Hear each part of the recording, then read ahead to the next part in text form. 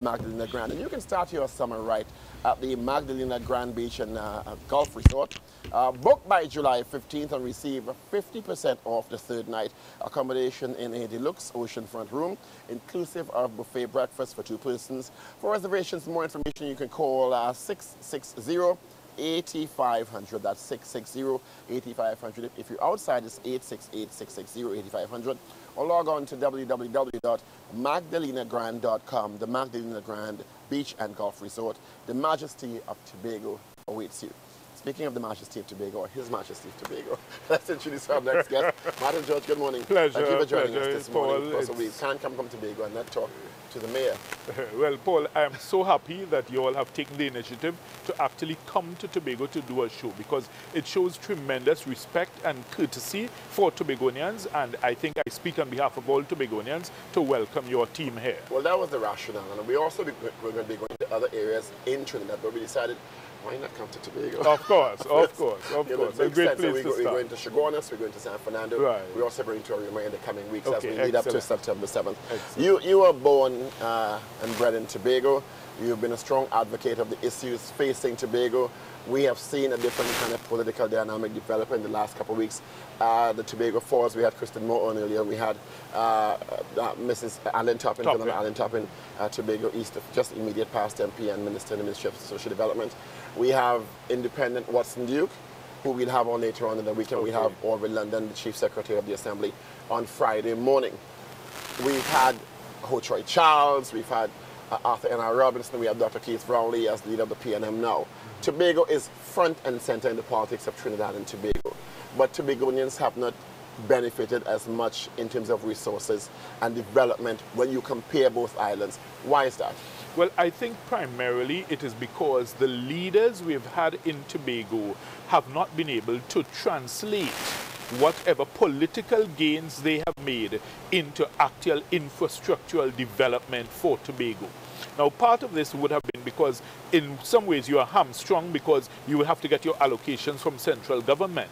But the point is, when you do get them, you ask yourself, what has been done with it? You look at the history of the THA for the last, say, 14 years or so, Paul, and you consider how many billions, it's over $20 billion that would have passed through the THA in just allocations that the government has given them. What have they to show for it? You look around Tobago, take your cameras around Tobago, drive around, and you will ask yourself, where is the money? Where has it gone? And it's no excuse for the leaders of the THA now to say, well, you know, there's squander mania going on in Trinidad also. That's not the answer. We in Tobago are calling upon them to say, can you account for what you have done with the money? And they are not able to. But if we look at the last 20 years, as you referenced, Mr. London and this incarnation of the Assembly has not always been in the leadership.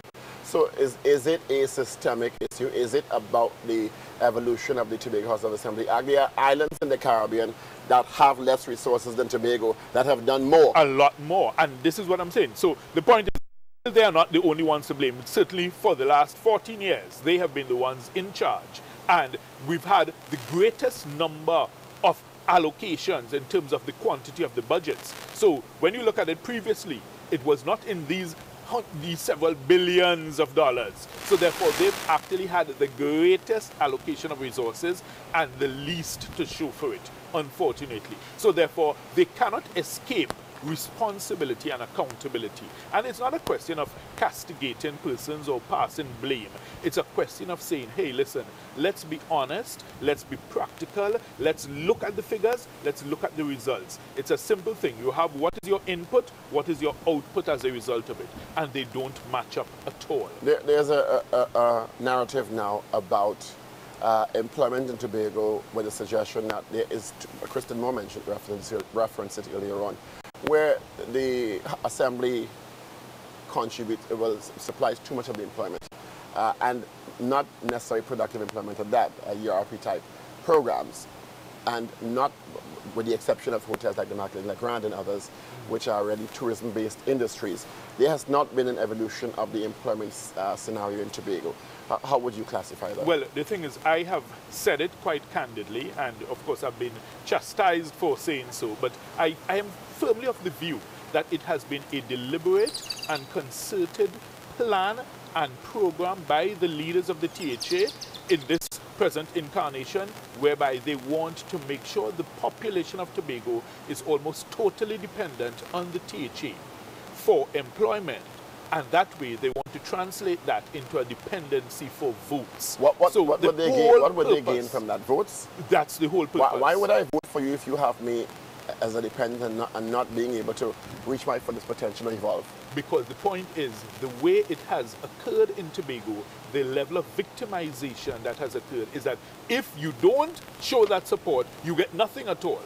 You are, they cancel people's contracts at will, because of allegations or, suspicions of, your political allegiance. That happens on a daily basis in Tobago. And I'm just speaking just from a legal perspective from persons who have come to us with cases. So when you speak to the public, they will tell you even more instances of that type of thing. So the whole idea has been that they've tried to control the population by that employment. So whether it's through URP, CPEP, whatever, temporary make work initiatives, you have lots of people who may say, well, look, I'm renting cars to the assembly, so therefore the assembly has you on a string, or you're renting equipment, heavy equipment to the assembly. You're suggesting toe the line or suffer.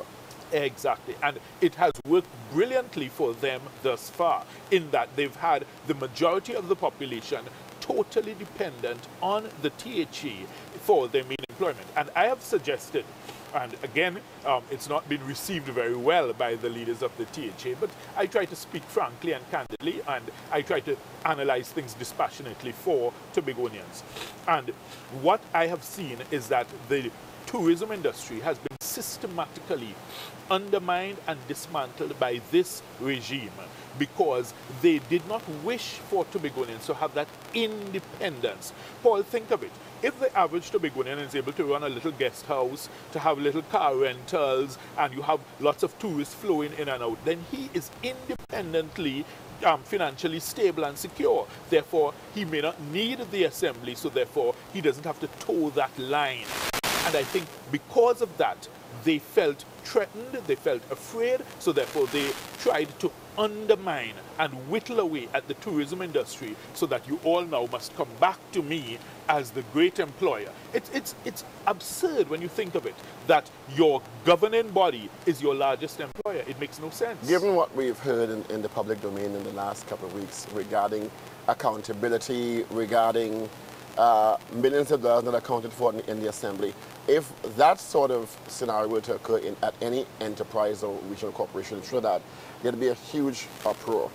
Why is there not a louder chorus coming from Tobagonians about that lack of accountability, not only financially, but in the healthcare sector, which has affected Tobagonians directly in terms of life and limb in some instances? Why is there that acceptance of that? Well, I think it's not so much acceptance, I think it's fair, in that persons are afraid to speak out. Because I tell you, Paul, the level of victimization, it is really a real and direct threat to persons' employment and your livelihood. So therefore, persons will see you quietly and whisper and will say, yes, I am concerned, but to come out in a public scenario, they are afraid. We'll have Mr. London on Friday morning, but you're an attorney. Can you provide proof of this victimization? Because it's all well and good to come on national television and say, well, the assembly is victimizing people seemingly en masse to control them in terms of votes or resources. But what evidence do we have to support this? Well, as I said, I am speaking from the perspective of persons who would have come to me in my practice. Obviously, I can't divulge any details in terms of names or anything so, but I have seen. So that's why I tell you, I'm not relying on gossip or anything of the sort. From the matters that have actually come to us in our law firm, I can tell you for sure it is occurring. I have seen it. What if that is true? In addition to legal recourse, what other recourse can there be, given the present arrangement constitutional between Trinidad and Tobago? And we really want to get to of course, the Tobago House of Assembly Act here and how it should evolve, because it certainly, from what most people are saying, has not been serving Tobago in terms of its possible evolution. Well, the thing is, in terms of the Act, I think that Mr. London would be the best person to give some explanation as to what really happened back in that 1996 redraft of the Tobago House of Assembly Act, because the PNM members of parliament were the ones who made the most vociferous arguments to ensure that, notwithstanding the additional freedoms and liberties and powers that the assembly was given, you then handcuffed the assembly back to the policy making of cabinet by saying that little piece that Section 25 of the 1996 THA Act is subject to Section 75 of the Constitution, which gives cabinet the overall direction and control. So it was really a massive misinterpretation or misapprehension by most people when they thought the House of Assembly is getting expanded powers. So I give you, in other words, I give you a longer leash, Paul, but you're still tied to a stake. So in other words, you can roam in a larger area, but you're still tied to me. You're still on a leash. Is the act that open to interpretation in terms of its actual operationalization? Given the kinds of back and forth we've heard between the central government and the assembly, when the same political entity is not present as the majority in both entities? Well, the act is open to interpretation, as are all laws. However, the wording of it, and this is why we went back to Hansard, and it is clear when you're trying to do statutory interpretation, one of the resources you can rely on is you go back to the parliamentary debates and you rely on what was said in Hansard. And when you look at it, it is very clear. There's absolutely no doubt about it. And in fact, Mr. Robinson said in his contribution, he said, even though this is not what we want, we are making the concession to the members on the other side because they have insisted that we now bring it back and put it back under Section 75 of the Constitution. So those words are very clear and distinct. So it's difficult to put a different spin on it when you look at all the contributions. Even she was an MP then, Camille Robinson Regis. She spoke very vociferously. Mr. Boynes, Roger Boynes, he was in Parliament, he spoke. Ramesh Maraj, he spoke. So you have all the contributions are there. So I invite people, look at the facts. Let's not be emotional about it. Let's be dispassionate, objective and clinical, assess where we are at, and then figure out how we're going forward. Because if we continue to delude ourselves and think that you have powers which you don't have, as our president has said, then you will forever be in this dilemma. And you'd be like the Israelites wandering around in the desert for 40 years and going nowhere. In our final five minutes, how do you assess the political scenario now? We've had the PNM significantly victorious, majority whitewashing of the TUP in 2013, the assembly elections. We now have the Tobago Falls of Ms. Moore, who are in talks with the TUP. We have independent Watson Dew. Haven't heard much about the NAR in recent times. The possibilities on September 7th. There are many looking at Ashra Jacques saying, well, he was in charge in 2013, and now Mrs. Allen Topping to the the membership want him to remain as their leader. Is there going to be a different scenario, given what you've outlined earlier on about if we are to take your theory about fear and victimization? At one time, Mr. Jack had 4 seats in the assembly. He lost that in 2013. Yes. And he's part of the coalition government.